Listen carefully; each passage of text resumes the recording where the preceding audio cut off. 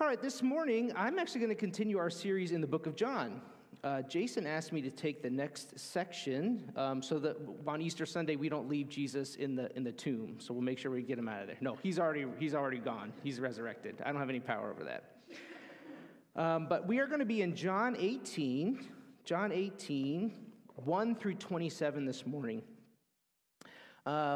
Jesus, in the previous section, Jesus had just finished a lengthy section of teaching in chapters 13 through 16 with some really difficult material. And then he gives this beautiful kind of high priestly prayer in John 17. And today we're going to look at the next part of John 18. And in this passage, we're going to read about Jesus' arrest. We're going to read about one of Jesus' trials. And we're also going to read about Peter denying Jesus 3 times. So John 18, 1 through 27, follow along with me as I read this out loud. When Jesus had spoken these words, he went out with his disciples across the brook Kidron, where there was a garden, which he and his disciples entered. Now Judas, who betrayed him, also knew the place, for Jesus often met there with his disciples. So Judas, having procured a band of soldiers and some officers from the chief priests and the Pharisees, went there with lanterns and torches and weapons. Then Jesus, knowing all that would happen to him, came forward and said to them, "Whom do you seek?" They answered him, "Jesus of Nazareth." Jesus said to them, "I am he." Judas, who betrayed him, was standing with them. When Jesus said to them, "I am he," they drew back and fell to the ground. So he asked them again, "Whom do you seek?" And they said, "Jesus of Nazareth." Jesus answered, "I told you that I am he. So if you seek me, let these men go." This was to fulfill the word that he had spoken. "Of those whom you gave me, I have lost not one." Then Simon Peter, having a sword, drew it and struck the high priest's servant and cut off his right ear. The servant's name was Malchus. So Jesus said to Peter, "Put your sword into its sheath. Shall I not drink the cup that the Father has given me?" So the band of soldiers and their captain and the officers of the Jews arrested Jesus and bound him. First they led him to Annas, for he was the father-in-law of Caiaphas, who was the high priest that year. It was Caiaphas who had advised the Jews that it would be more expedient that one man should die for the people. Simon Peter followed Jesus, and so did another disciple. Since that disciple was known to the high priest, he entered with Jesus into the courtyard of the high priest. But Peter stood outside at the door. So the other disciple, who was known to the high priest, went out and spoke to the servant girl who kept the watch at the door, and brought Peter in. The servant girl at the door said to Peter, "You also are not one of this man's disciples, are you?" And he said, "I am not." Now the servants and officers made a charcoal fire because it was cold, and they were standing and warming themselves. Peter also was with them, standing and warming himself. The high priest then questioned Jesus about his disciples and his teaching. Jesus answered him, "I have spoken openly to the world. I have always taught in synagogues and in the temple, where all Jews come together.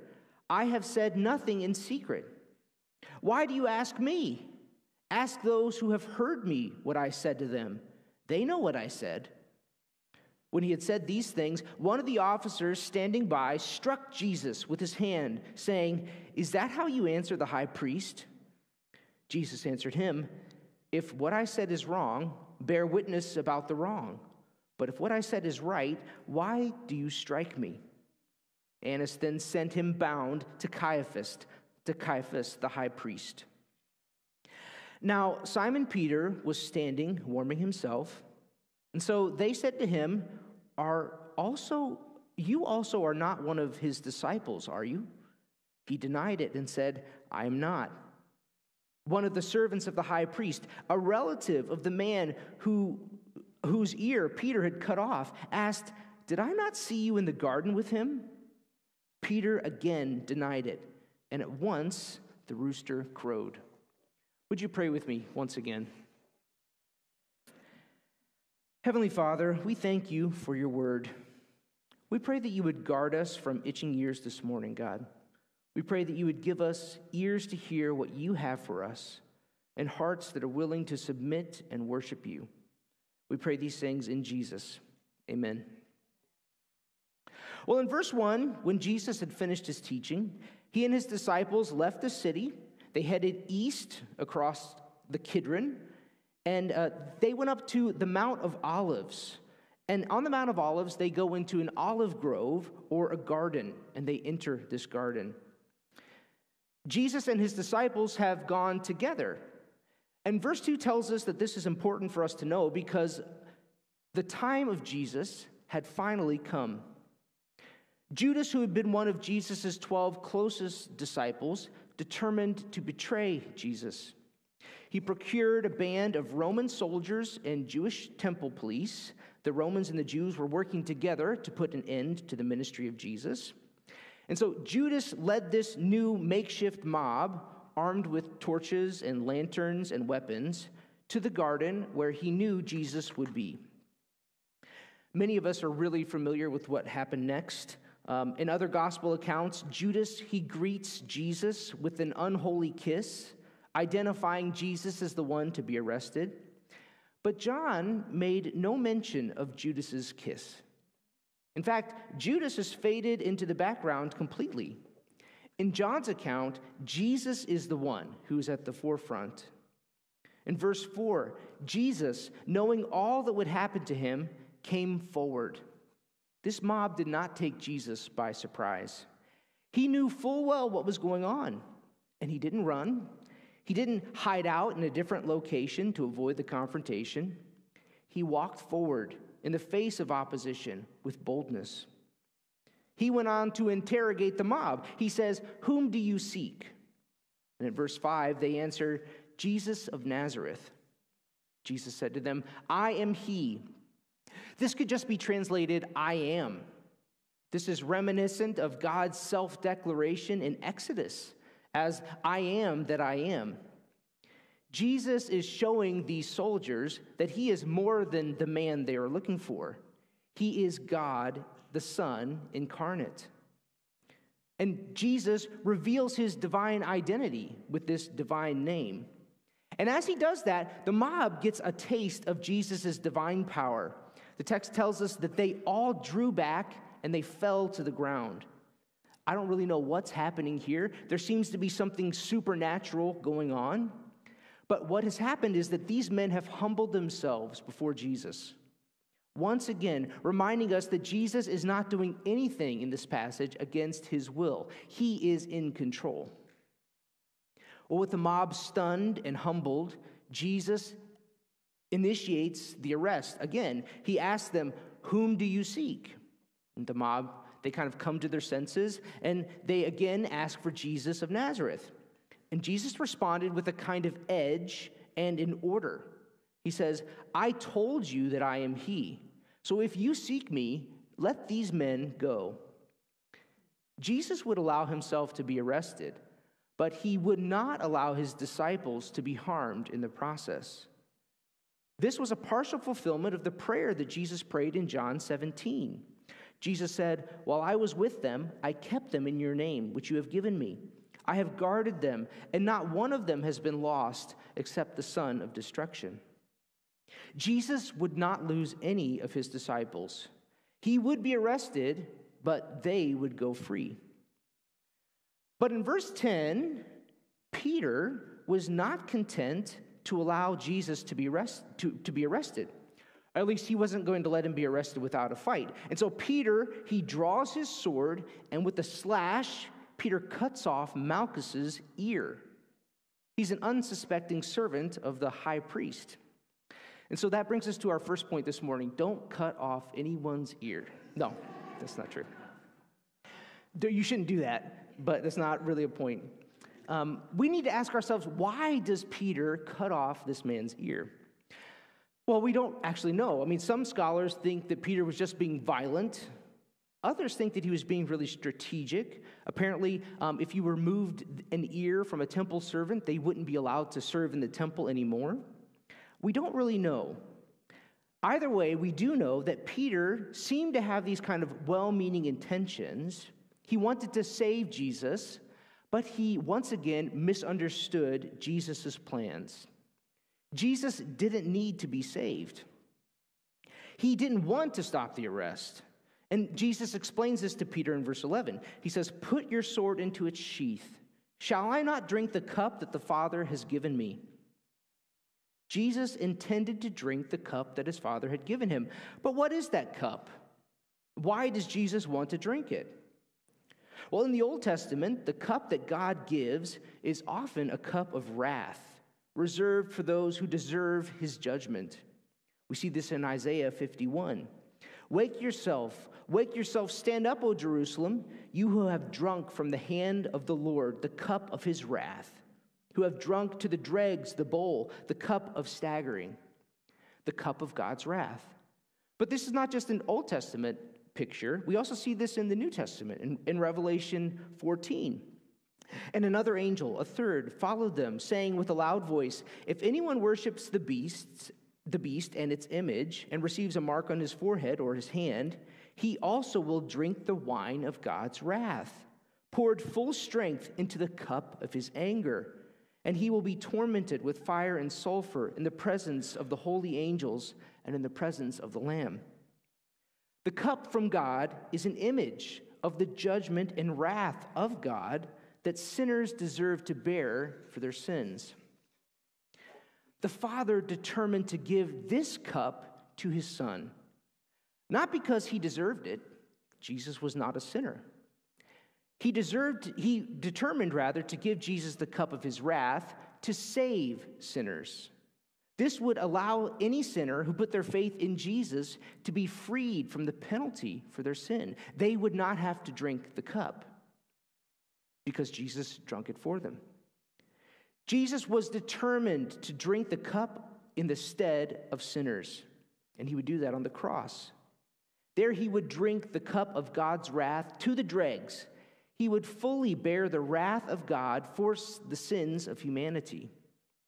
And that's why Jesus is allowing himself to be arrested. That's why he didn't want Peter to stop it. He was going to lay his life down for his sheep so that his sheep could go free. So in verse 12, Jesus allowed himself to be arrested and bound and led away. He's led away from the garden to the home of the high priest. The high priest at this time was Caiaphas. John reminded us that Caiaphas was the same high priest that suggested that it might be more expedient to kill Jesus than to let him continue his ministry, building disciples and possibly bringing Rome's ire on the Jews. One man should die for the people. But the soldiers didn't take Jesus straight to Caiaphas. They first led him to Annas. Annas was Caiaphas' father-in-law. Annas wasn't the high priest.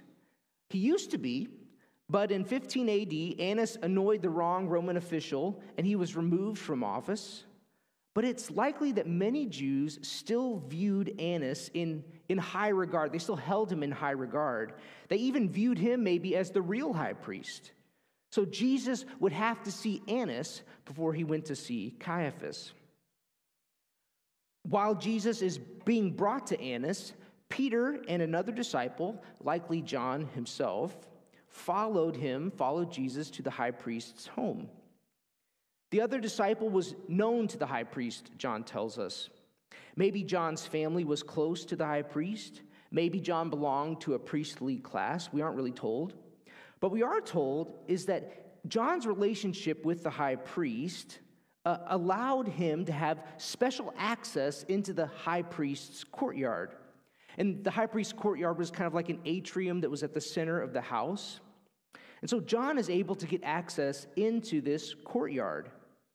And furthermore, John, although Peter isn't allowed into this courtyard by himself, John is able to pull some strings, and he's able to get Peter into the courtyard as well. He just simply talks to the servant girl who is standing by the door, and Peter is allowed to come in too.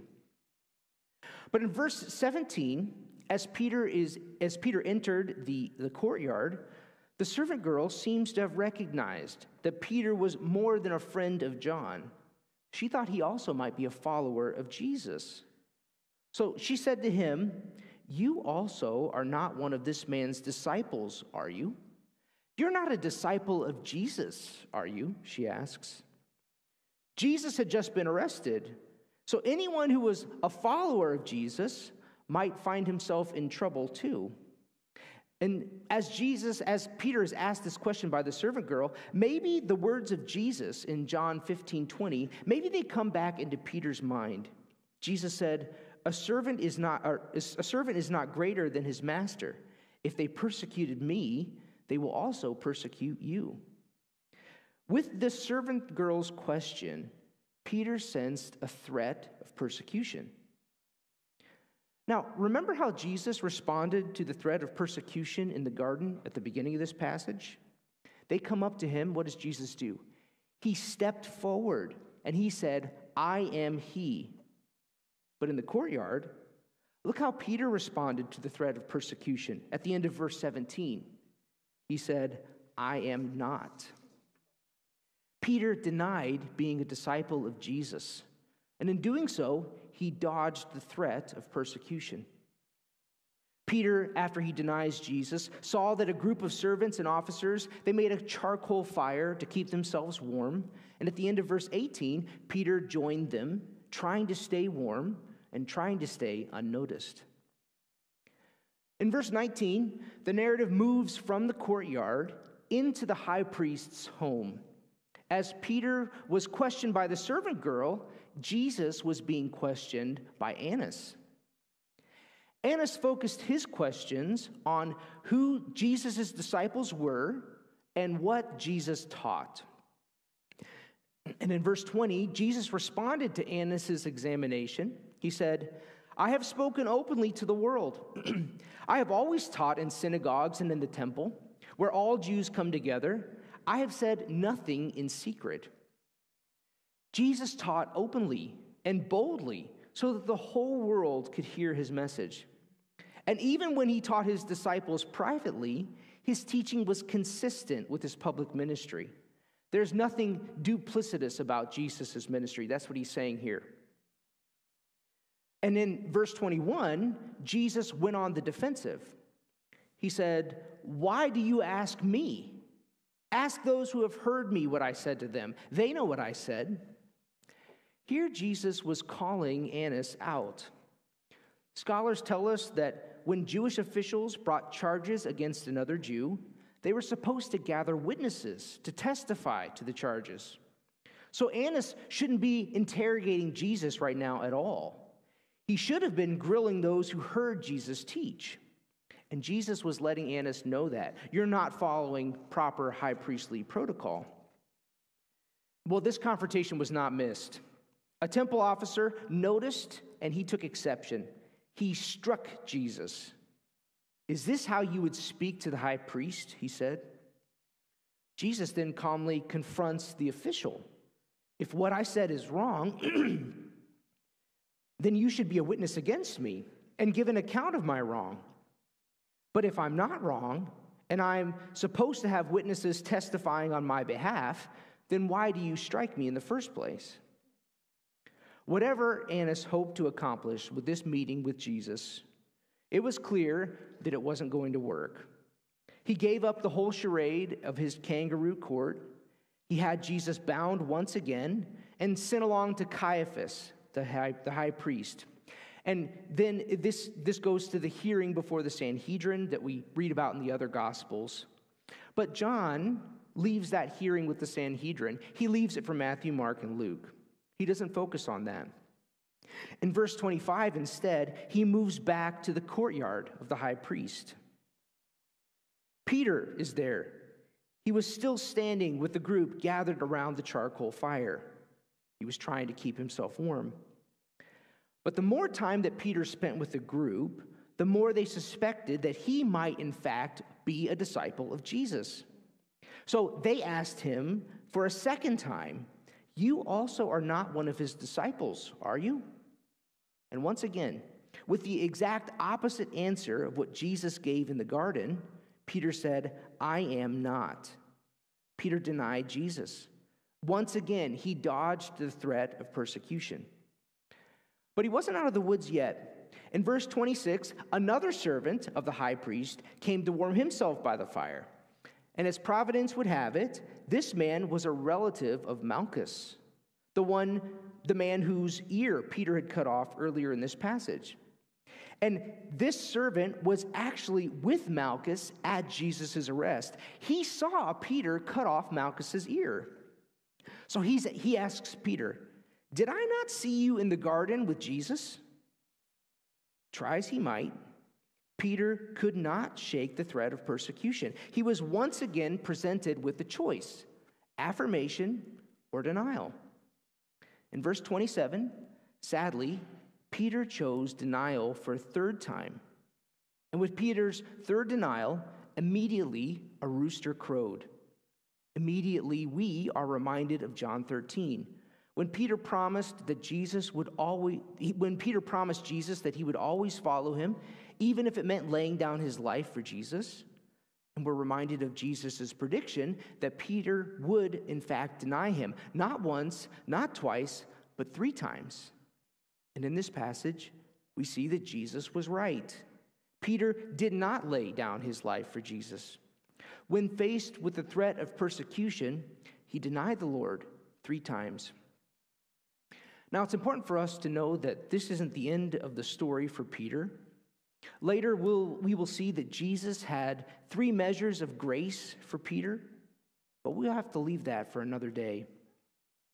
Today, as we consider all that happened in this passage, Jesus' arrest, Jesus' trial, Peter's denial, there are 4 truths that I think deserve a little bit more reflection. The first truth is this: those who seek Jesus will find him.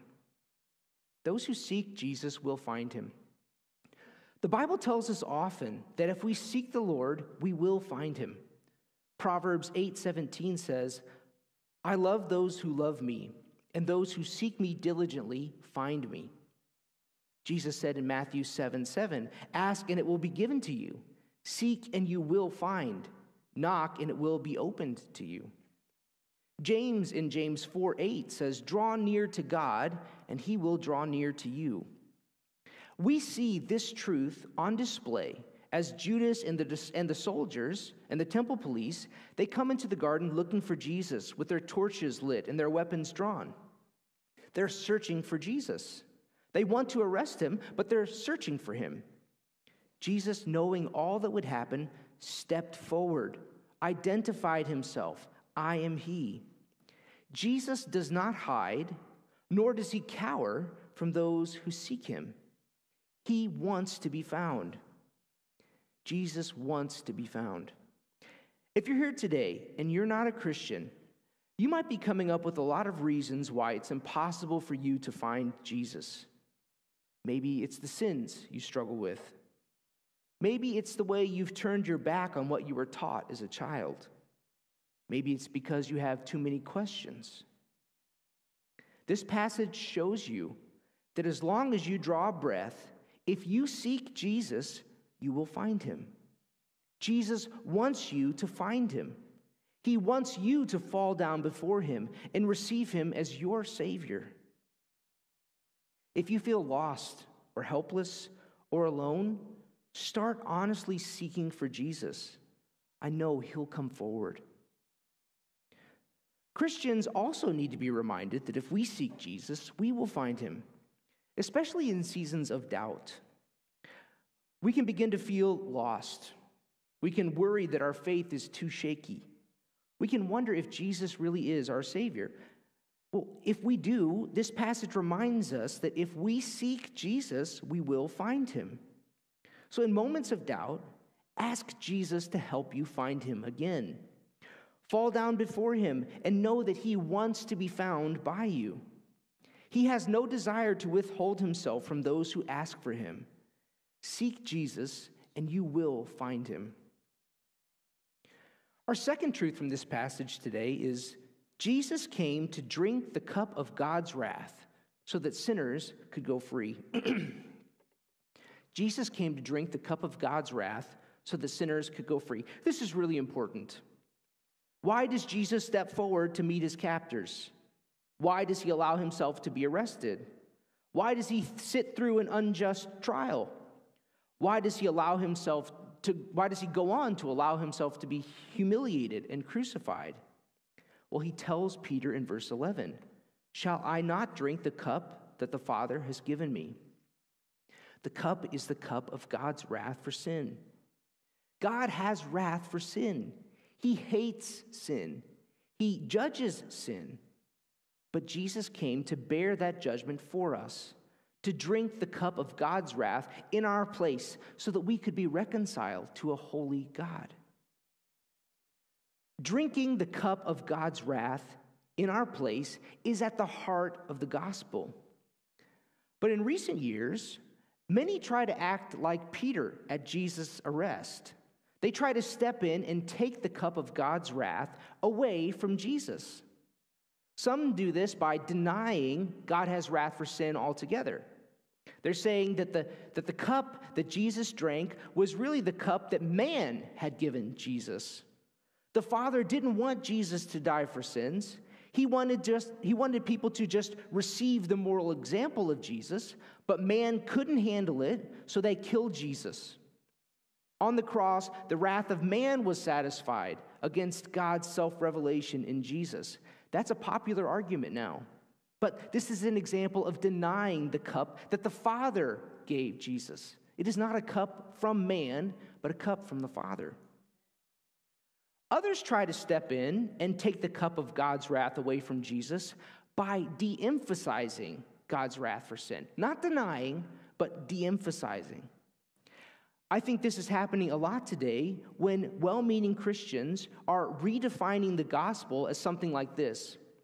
The gospel is Jesus is the saving and reigning king. They say that puts the focus on the kingship of Jesus. Now, it is good news that Jesus is the saving and reigning king, but the gospel is more than that.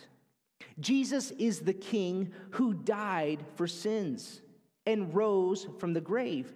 Or as Paul says in 1 Corinthians 15, or as Tom prayed earlier today, Christ died for sins, was buried, was raised on the third day, and presented himself to many, all in accordance with the Scriptures. This is the gospel. That Jesus bore the cup of God's wrath for us on the cross is a matter of first importance. We must not seek to remove the cup of God's wrath from Jesus. He said he came to drink it, and he willingly did so on the cross.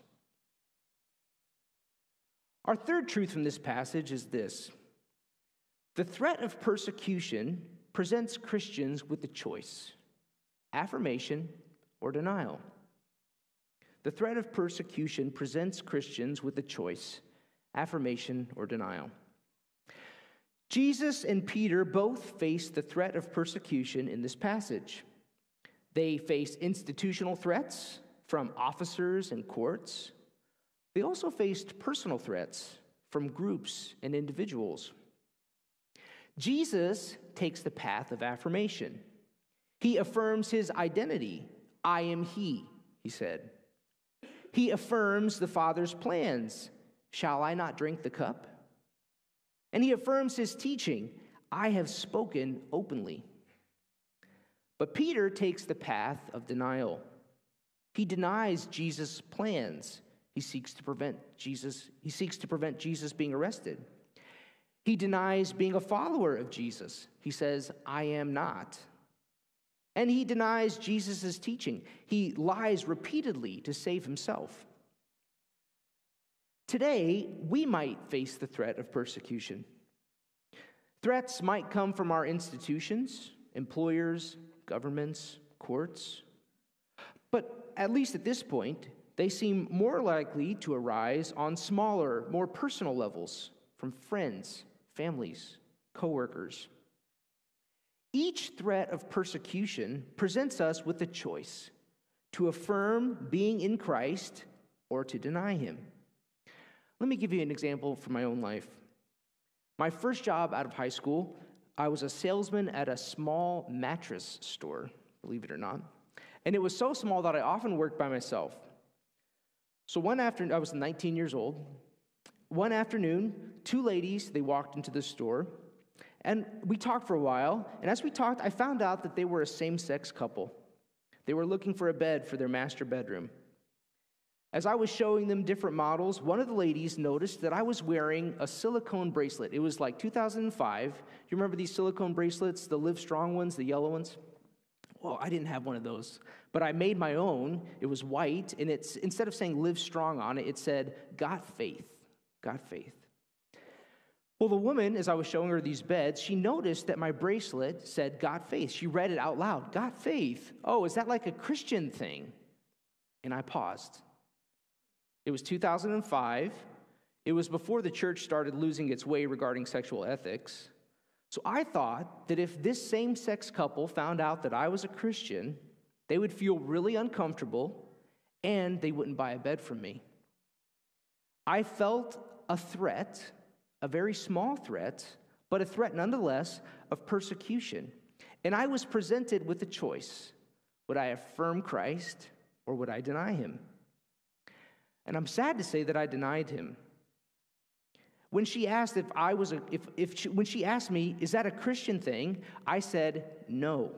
It just means faith in anything. The threat of possibly feeling uncomfortable, the threat of losing a $20 commission check, that was enough to cause me to choose denial.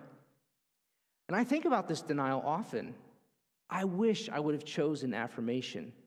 I wish I would have said, yes, it is a Christian thing. I am a Christian. With every threat of persecution, we are presented with a choice, affirmation or denial. Some threats present us with the choice of affirming or denying being with Jesus. That's what Peter faced. That's what I faced on a much smaller scale 20 years ago. Or other times, like Jesus before Annas, other threats present us with the choice of affirming or denying the teachings of Jesus.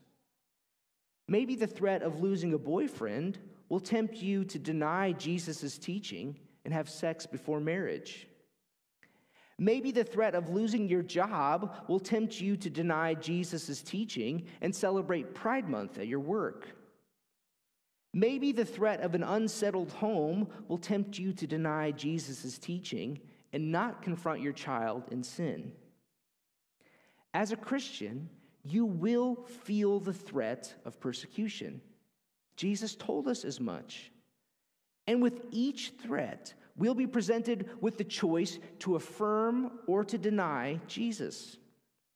This passage shows us that following Jesus means imitating Jesus and choosing affirmation. Affirming belonging to Jesus, affirming the teachings of Jesus in the face of persecution. And something that can help us choose affirmation is holding on to a final truth from this passage. Truth number 4, the word of the Lord will prove true. The word of the Lord will prove true. In verse 9, we saw that the word of the Lord proved true when Jesus commanded the soldiers to let his disciples go free. He said he would not lose one of his disciples, and he didn't. They were allowed to go. The word of the Lord proved true. And the word of the Lord proved true in verse 27.